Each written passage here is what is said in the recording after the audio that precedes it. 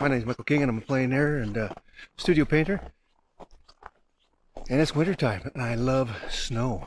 It's difficult to paint, but I really enjoy the challenge.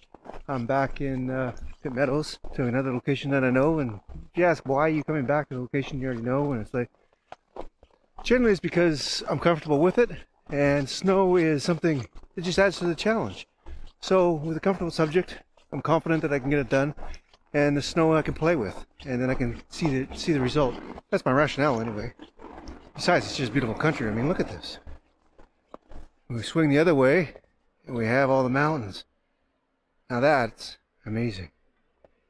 So I'm going to scout a location, get up my view catcher, see if I can find a good composition here. It's mostly going to be a, either an 8x13, 6x8, or 6x9 3/4.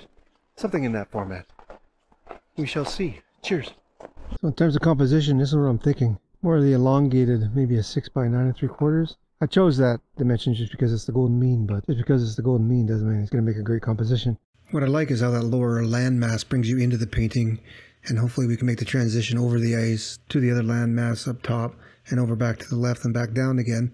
In the meantime, the snow at the very top prevents you from leaving the top of the scene. And the ice is a different color on a peninsula than it is on the water itself. I think that'll work nice. Let's get started. Now the sketch I aim to keep pretty simple.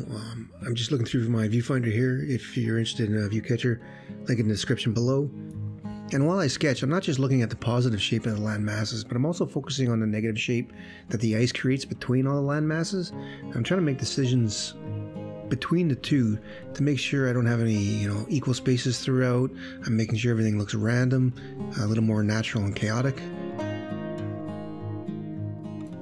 The first thing I want to do is try to establish my values between the frozen water and the snow. With this value that I'm putting down, I'm kind of actually comparing it to the white of the board that I'm painting on, thinking that that can represent the ice on the peninsulas. So I'm squinting and comparing values at every opportunity I can, and I try to put it in probably a little bit darker than I intend to.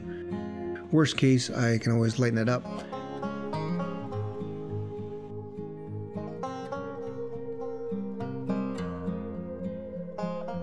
Moving up into the snow now, and some people ask me if my paints get too stiff when I'm out painting in the cold, and you know what, I actually really like how stiff they are. You can really get a sense of brush strokes. I mean look at that texture in itself is worth painting in the cold.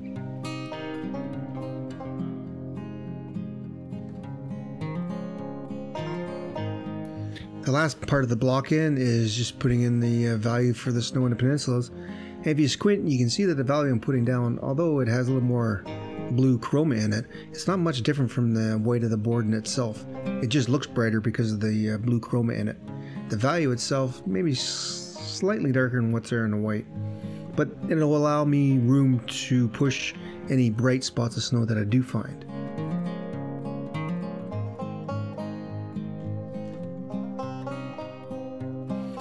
I'm just bringing in more snow on the ice there, just create a little sense of variety. I mean, the ice isn't just a big sheet of ice, it does have many dollops of snow on it as well. And now just putting in some shadows along those land masses, just where the edges of the snow cast a shadow, or there's a form shadow in itself.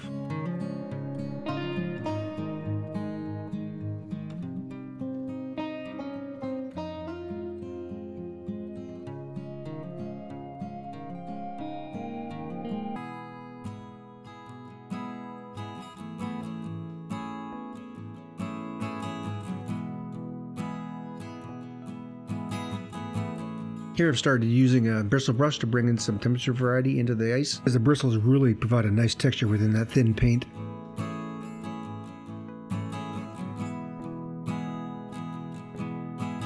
You can see adding this slightly cooler mixture to the ice really starts making it colder and more suitable to the environment.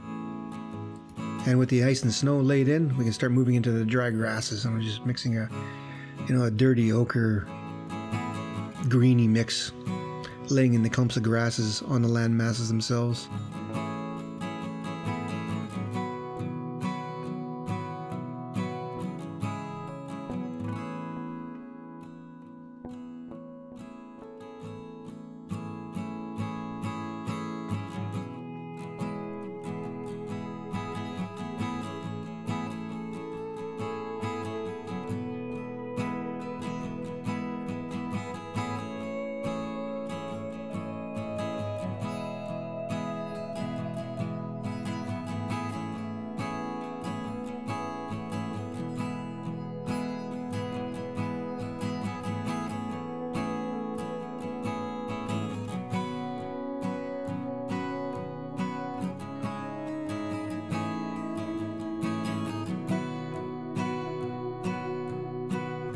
Now, although I am trying to paint what I see, I am more focused on creating a random pattern more than anything else.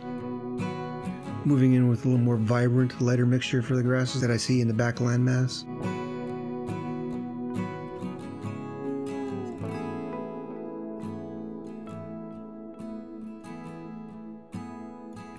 Now for the fun part, just putting in the long, tall grasses that's overlapping the landmass and the ice and the back snow. These overlapping grasses will help create the illusion of depth within this painting.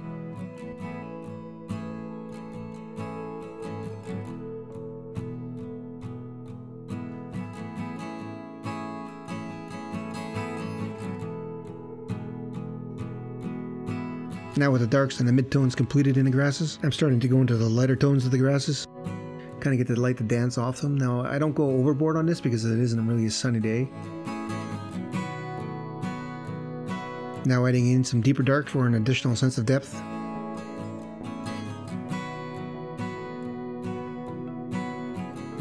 In the upper back snow, what I'm doing there is just adjusting the temperature within it, adding some little bit of cooler greens, warmer blues, etc. And now focusing more on the snow, adding a light touch where the light is coming through.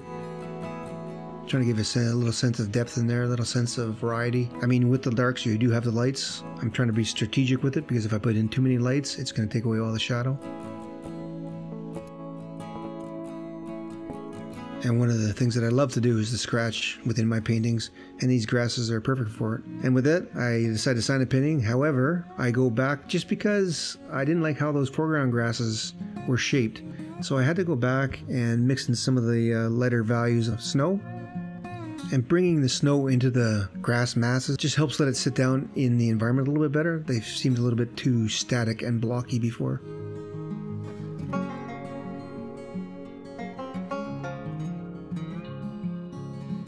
So sometimes even when you think it's finished, it's always good to go back with a fresh eye and see what you missed the first time. Well, as cold as it is, that was a really fun scene to paint. The difference between ice and snow is very different, not only in value, but in temperature. One can be slightly, just a tiny bit warmer, one can be a little more cooler, whether it's a cooler green or a bluer green. It just makes all the difference. And then the values, depending on the depth of the ice, and the reflection on the water itself. Just those small subtleties, they're the key to a successful painting. So this is a good study. Maybe I can do something larger in the studio, I don't know. If you enjoyed the video, hit that like button. Don't forget to subscribe. If you want to be notified of all my videos, hit that bell as well. And you can also find me on Patreon, patreon.com/michaelkingart. Take care everyone. Cheers!